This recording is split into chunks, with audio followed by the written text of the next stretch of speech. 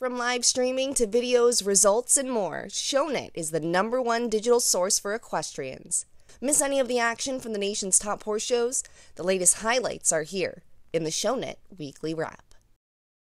The USEF Junior Hunter National Championship moves to the West Coast in the latest Weekly Wrap. Following 2 rounds of jumping and a final work-off, Violet Barnett emerged victorious in the prestigious Hunterdon Cup. Consistency was key to the victory. Barnett received scores of 85.5, 84.5, and 86, respectively, to claim the title.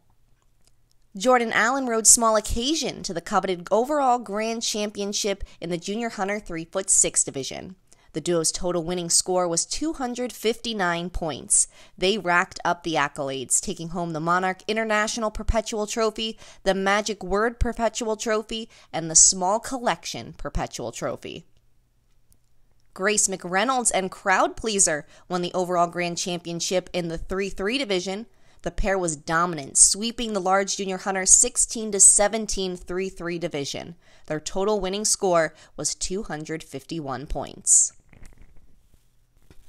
It was an emotional week at the Kentucky Summer Horse Show. Salvador Oñate kicked off the week with a win aboard Big Red in the Hagyard Lexington Classic. The duo topped a 9-horse jump-off by more than 2 seconds.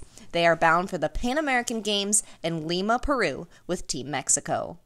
The USHGA National Hunter Derby went to Haven Shot and Salt Creek. The pair received scores of 92 and 93, respectively, over the 2 rounds. Shot owns the 8-year-old Cell Francais gelding. They were 2 points best in the final overall standings. Sean Wardley rode Any to the win in the Root and Riddle Grand Prix. The duo bested an 8-horse jump-off. The new partnership is off to a strong start. The mare has been in Wardley's string for just a few months. The Kentucky Horse Park has hosted many wins for Irish rider Shane Sweetnam and the big-hearted stallion Cyclone, and over the weekend, Sweetnam retired his mount in the famed venue stadium. Over the course of his lengthy career, Cyclone recorded 33 international victories and 99 top placings in 10 different countries. He retires to Spy Coast Farm to continue his career as a breeding stallion. Equifest kicked off its summer circuit with a win for Kaylin Leahy in the $25,000 Grand Prix. Leahy's winning mount was Steve Schaefer's Dimendi. They bested a 13-horse jump-off by a dominant 4 seconds. The venue's USHGA National Hunter Derby was won by Holly Shepard.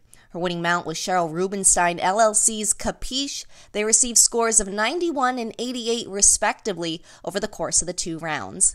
Capiche is a 10-year-old Hanoverian gelding. The Prix de Lamplight resulted in a win for Charlie Jane and To the Moon. The longtime partners were best in a robust jump-off of 13 and were just under a second fastest in a class that saw just 4 double clear performances. At the Great Lakes Equestrian Festival, FEI 2-star competition continued with a win for Abigail McCardle and Victorio 5 in the Welcome Stake. They bested a 9-horse jump-off by just over a second and are finding their best stride after just a year of partnership. Ava Stearns won the inaugural Dudley B. Smith Equitation Championship. The 18-year-old rode North Run's Acer K to top honors, receiving top scores over 2 rounds of jumping.